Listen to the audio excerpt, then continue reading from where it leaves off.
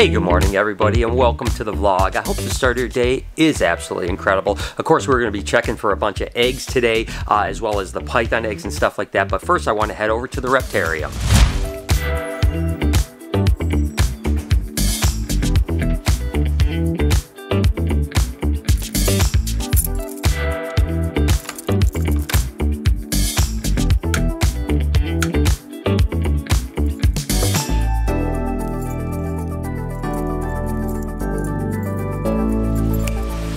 And obviously, you know, there's animals at the reptarium, so you never know what you're going to get, right? I mean, you know, there's a million things. We all know that there's been times where I've left cages open and stuff like that. So that's one of the first things I do is make sure all the cages, the animals are in there. Of course, Ivy is chilling out in the back. I mean, it's so bizarre to see that. I don't know what she's doing. She seems to stay away from the water. Fish are looking good. And I literally do this every single morning where I just walk through, look in every single cage. Just see, you know, number one, make sure the animals are fine. You know, is there a shed? Is there something in the water? And I start to just kind of mentally tag, as well as making some notes for Bruce and Jessica and Andrea and stuff like that, and just kind of really do that first visual appeal. And I've mentioned before, it's not just visual, it's also sometimes the smell, right? You come in, if things smell right, which they do today, you know that's a good thing. If you smell, you know, maybe you left a rodent in or whatever the case may be. So the first thing I do every single day is just do that visual and mental surveillance of the entire place, make sure all the animals are good. And hey, I'll be totally honest with you, it's cool. You know, I love coming in and being here alone and seeing the animals and just kind of looking around and seeing everything. Look, at we've got Kiwi out over here. I'm sure Mango is hanging out somewhere. Ben and Jerry are looking amazing. So again, I'll just do my kind of walk around, see what's going on here, and if anything's up, we'll address it. If not, we'll go back and look for some eggs. Like I mentioned the other day, my guy Nova here, of course, is just hanging out. Hey buddy, what are you doing, silly? What are you doing, honey? He's of course doing well, but Lilith is actually a little bit down too. She's loaded up with eggs. Well, I'm not going to make the mistake this time that we made last time where we lost that clutch of eggs, because I don't know if Nova is going to be a bad boy again or what's going to happen. So we're going to go ahead and get a nest box in with her right now. She's probably not due to lay for another week or so, although I think it is unusual that she's way down over here. So maybe she is looking for some. I don't know. Regardless, going to make up a nest box next door and bring it back over here and make sure we get a good clutch of eggs from these guys. So I think this box is going to be perfect, and what I want to do is put some Reptile Prime coconut bedding probably like halfway down. I want her to be able to dig and feel comfortable, and I'm going to moisten that up, keep that moist. I don't want it wet, but I want it moist, almost like a dirt consistency, so that way she has a lot to dig in, kind of impacting. She can bury them and stuff like that, but obviously we need to cut a hole in this just so she can get in and out. I don't know if this is going to work, but we're going to give it a shot.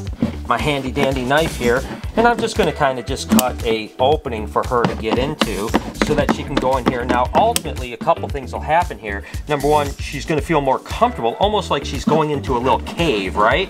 And then the other thing that happens when you cut only a little hole in the top is that it's going to keep the humidity in, because again, we want that bedding to be relatively good. So not exactly the most beautiful hole I've ever cut, but this is going to work. And again, we'll go next door, we'll get some bedding in here, moisten it up, and then we can put this little bad boy in with Nova and Lilith. So I have some Reptile Prime right here, which by the way, you guys may not even know that I have my own brand of bedding. It's coconut husk without dust in it. It's called Reptile Prime. You can check it out, reptileprime.com. I really never talk about it, but it's really great bedding, absorbs really well, and that's what we're going to use on the bottom here. So we want to have, again, a pretty good layer here, you know, that she can dig in, about half the thing, and then we're just going to take a sprayer and just mist it down. We'll mix it up really good, keep it kind of a little bit damp and stuff like that, and then put it in there, and then hopefully she'll find it, and she'll go in here and feel comfortable and lay her eggs whenever she's ready. All right, all set. So all we have to do is just put this little guy right back here, and we'll put it in this back corner because that's where Lilith typically likes to lay. We'll put it right back here, and she's going to be curious. When she starts getting ready to lay, much like she's kind of searching around now, she's going to be looking for the best spot in this cage to lay, because obviously, you know, Mother Nature doesn't want her to lay her eggs where they're not going to thrive. So that's going to be the most optimum spot, right? The temperatures are really good back there, right about 82 degrees. They've got that moist so the eggs don't dry out. It's going to be perfect. Plus, she kind of feels safe, like she's away from Nova and stuff like that. We'll just keep a really close eye on Nova. I doubt if he's going to go in there. And then hopefully within the next week or so, we'll find some eggs. Yep, coming up on the middle of May, Michigan, spring, snow, beautiful.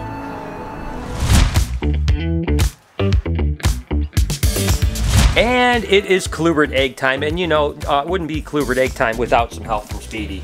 Thanks, buddy. I appreciate it. I'll see you in a little bit, all right?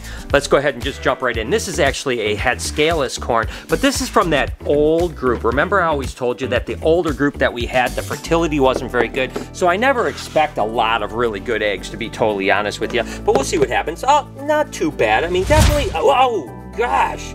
Mama's not happy with me today. She gave me a little bit of a love kiss right there. That's okay, Mama. Get in there. We'll get her some water. And again, I always try to explain. We take the water out a day or two before they're going to lay because snakes sometimes will lay in the water. If they lay in the water, the eggs are no bad. Some people have commented like, why aren't there water in your snake's cages? We take them out. We put the water in right after they actually have eggs. So let's just go ahead and see what this mixed bag is right here. It looks like we have 4 slugs right here for sure. These are no good. And again, that's pretty typical for this old group. We don't have a lot of females that we breed from this group anymore, to be totally honest with you. Maybe about 6 or 8 total, and then all the rest are new stuff that has really good fertility. So we have 4 good eggs, 4 bad eggs. Again, about 50%. That's what I expect from that group. I could see phasing them out this year and probably not even breeding them in the future, to be honest with you. Yeah, just keep moving, Speedy. You're always in my way, buddy. And last clutch is actually this Mexican black king snake here. Of course, look at how beautiful it is. It is funny how sometimes Mexican black kings, after they lay, they look so beat up. They put so much of their energy into egg production. And although these eggs are very, very much dirty, it's just from the kind of dirt from this bedding, they look perfectly good. There's definitely nothing wrong with them other than the fact that they're dirty. They should hatch completely fine. So let's go ahead, get these eggs in here. And yeah, they look good. Everything looks good. We got 2, 4, 6, 7 pretty dirty eggs, but I'm telling you, they're going to be completely fine and they'll hatch out good. Just roll them around probably in this bedding right here that stains it. That's the difference of not using sphagnum mulch, which by the way, we got some sphagnum moss. We appreciate you guys, so now we can use sphagnum as our nest boxes. But that wraps up the Kluivert egg collecting for the day.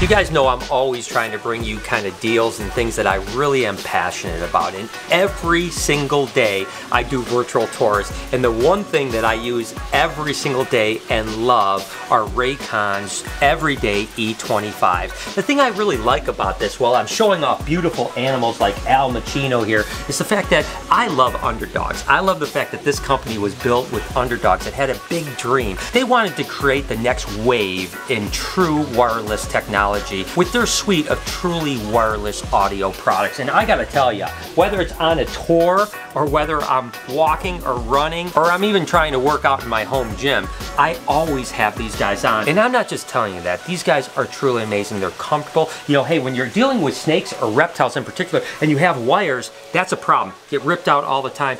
I love these things, and the thing that's really awesome is that they're really about half the price of some of the premium brands at the same exact quality. And right now, you can actually save 15% more by going to buyraycon.com/BrianB. That's right, buyraycon.com/BrianB. Raycon earbuds start at about half the price of other premium wireless earbud brands. Sounds just as amazing as other top audio brands. Go to buyraycon.com/BrianB to get 15% off your order. Thanks again for supporting companies that support us and that I believe in. Again, you can go to buyraycon.com/BrianB to save 15% on your everyday E25s.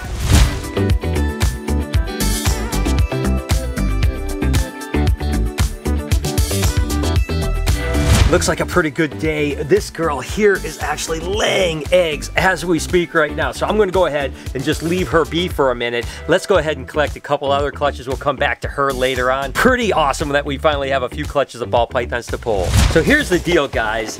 This particular female here, and I'm gonna pull this off right here. This girl, we've been waiting to lay eggs for a while now. She's about 8 or 9 days after her due date. I've always said that after the shed, they're about 30 days where they'll lay eggs. And a bunch of people people have asked me, like, what happens if my ball python's 33 days in? This girl is almost at 40 days. So every single day, Jay and myself have come down here and been like, okay, is this girl gonna lay today? Is she gonna lay today? And she finally laid.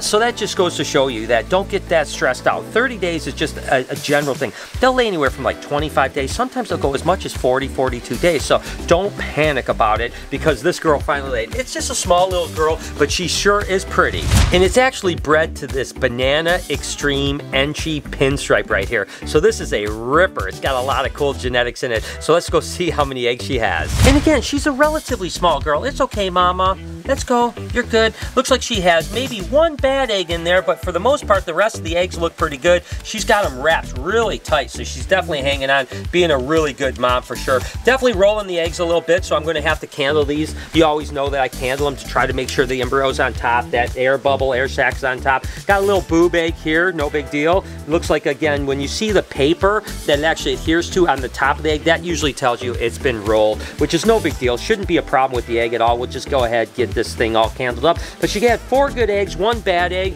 not too bad. And again, don't panic if your ball python or any snake for that matter is a little overdue. It is rare for a snake to egg bind on the first egg. So usually an egg binding happens when they lay 1, 2, 3 eggs, then they bind up. So don't stress out. I mean, in all the years I've been doing this, I think I've only had 1 snake ever bind the entire clutch, because you got to remember that oviduct issue is usually happening further up, not right down by the vent, right? So anyways, we have 2 more clutches to pull.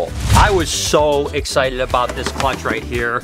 Look at that girl. This is just an absolutely beautiful bumblebee ball python. Let's just take a peek at her eggs. Okay, looks like, again, 1 little slugger in there, but the rest of the eggs look really good. But she was bred to a banger male. And it's this male here. This is actually a pinstripe. It's a red stripe, and it's a yellow belly. So those are 3 awesome mutations put together. Again, the red stripe stuff is really amazing, and it's really something that has unlocked some amazing mutations like the Pompeii ball python. So the fact that we have this into that female that's a pastel, a spider, that is beautiful. That means we have 5 potential genes coming out. Let's see how many eggs she has. And again, mama, you did such a good job. Let's go ahead and just peel her off here real quick. Okay, I can see another little slugger in there, so that's not a good thing, but all in all, it looks like a pretty decent clutch. Let's see what she got. Woo! Not too bad. Again, 2 little slugs, but the other, oh, she just took a little pop at me. Mama, I know. She's like, Dad, you're not going to take those eggs away from me. She's being a good protective mama, which is what we really want from her anyways. Good job, Mom. You did such a good job. And these are beautiful eggs right here. Look at, we've got 2, 4, 6 beautiful eggs.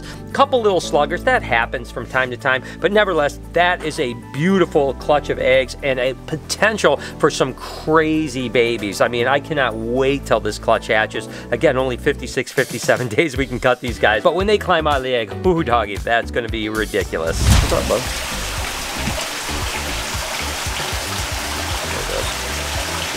I know that's a big piece. My bad, bud. Let's cut that down a little bit. Bruce just doing a little socialization with his buddy Elvis over here. Looking good, huh? Oh yeah, I definitely need to trim them claws though, man. You got a hold of me. I wasn't too fond of that. I've lost too many shirts to that exact man, thing. oh my god. This is why Lori bought the Reptarium shirts, because we keep tearing them off all the time. Good job, Elvis. Get down, buddy. Way to go, bud.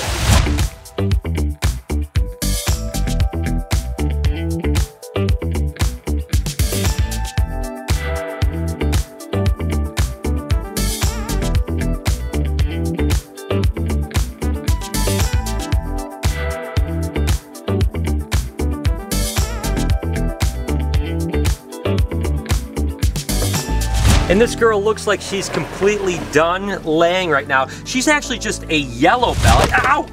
Bit me, girl. Oh, let's get her out here real quick. She got wetness on the eggs now because I just spilled the water, so I gotta move quick. Oh my gosh, I can't believe I did that. I don't react that way typically. Oh, let's get these eggs out of here. All right, so basically I spilled the water when she bit me. You can see I'm bleeding just a little bit. Just shouldn't have reacted that way, spilt it. Got some wetness on the eggs, so I definitely want to dry these eggs off with a towel just to be really safe. So let me go ahead and do this. But Mama is really upset. Mama, slow down, girl. Whoa! I tell you what, that girl is out of control. So she's a yellow belly. I'm gonna dry these eggs off really quick.